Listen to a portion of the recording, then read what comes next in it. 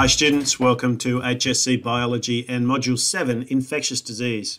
This is our final video for this module, number 29, and we're looking at Indigenous protocols and Smokebush in WA. So this is basically the continuation of the last video that we looked at, specifically relating to protocols around Indigenous culture and knowledge. And the Smokebush is a specific example, a really good example of a case of where there is conflict between commercial interest and Indigenous knowledge. So let's have a look at this in a little bit of detail. We want you to know what Smokebush is. We want you to be able to discuss the controversy associated with Smokebush and to be able to come to an assessment, a personal decision around how you feel about how this particular incident has played out. And of course, this is just one of many examples that we could have chosen, but one which I think highlights the issues around intellectual property, preservation of Indigenous culture and heritage, intellectual knowledge, and also commercial benefit. So what is the Smokebush? Well, the Smokebush is a plant that's endemic in southwest Western Australia. It's a plant that's been used for thousands of years by the Indigenous people of the region because they knew about its medicinal capacity. But what has happened as a result over the past probably about 60 years is that there has been a number of different scientific studies carried out to look at the specific medicinal properties associated with Smokebush and to identify specific uses for one of the key chemicals that's been extracted from Smokebush.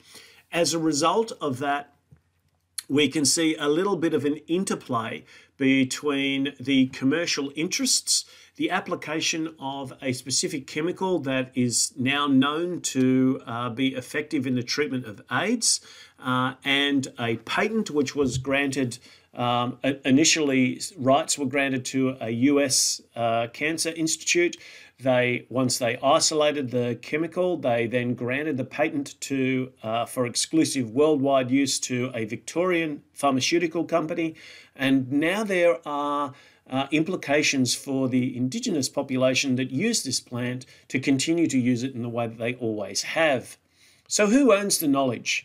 When these sorts of situations arise and patents or exclusive rights are sought and granted to commercial enterprises, what happens to all that Indigenous knowledge? And in fact, how do we recognise it? To give you a little bit of an overview, what we're specifically talking about is the Smokebush plant, Amrad, which is the Victorian pharmaceutical company that were granted the patent, and Conacuravone, which is the specific chemical that's been extracted. Now we can go back, I don't know how long we go back for the traditional use of Smokebush in healing, but certainly part of Indigenous heritage and culture and part of that intellectual knowledge that we were talking about in the last video. In the 1960s, the Western Australian government granted a license to the US Cancer Institute to access Smokebush and determine if it had any specific properties that they could identify and use. The findings then were inconclusive, but the plant was kept in storage, and then in the 1980s there was an outbreak of AIDS.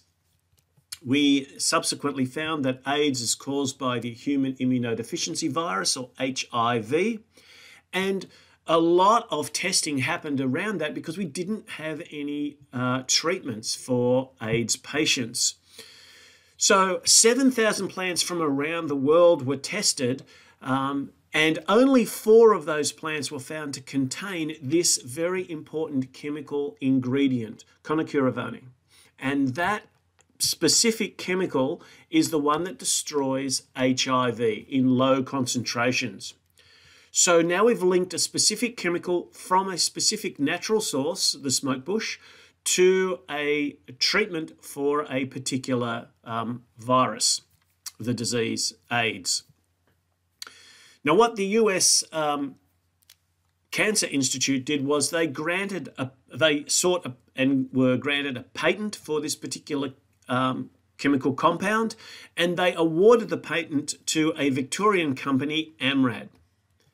Amrad then had exclusivity. They were able to use the plant to extract this particular chemical and to amplify it for commercial purposes. All of this was done with two very important things that were happening at the same time. The first was that there was no acknowledgement of Indigenous knowledge of this plant, no understanding of the historical cultural uses, and the fact that this plant was already well known well before any of the scientists from these institutes got involved to extract the specific compound from the plant. So Indigenous knowledge was general. This particular plant has these particular properties, but it wasn't specific. It didn't understand the specific chemical that was associated with it. But after that happened, there's been no acknowledgement, no financial recompense out of the money that's been made commercially for this particular drug, no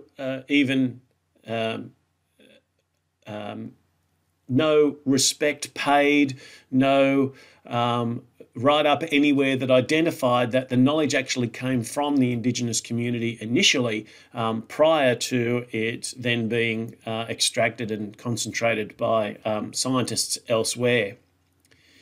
The current legislation disregards the potential intellectual property rights that Indigenous people in WA have in flora on their lands. Furthermore, multinational drug companies could be sold exclusive rights to entire species of flora, preventing anyone from using these species for any other purpose without the consent of the companies. So this is what is legislation, and what it means is that many of those Indigenous communities that have been using these plants for thousands of years potentially now needed to apply to a specific pharmaceutical company to continue to access the same plants. What we want you to do is we want you to look at this in a little bit more detail. When issues come down to history, heritage, and culture, they can often inspire a great deal of emotion. It's important as scientists that we gather the information and that we understand exactly all of the processes that have been involved here, but we also recognise the rights of individuals and intellectual property. One of the things that can be challenging when we look at a lot of Indigenous communities is that the record of knowledge was not recorded in a written form, but was passed down orally from generation to generation. And one of the reasons for this was that it wasn't assumed that this knowledge was going to have some sort of commercial benefit, but that it was going to benefit all members of the community.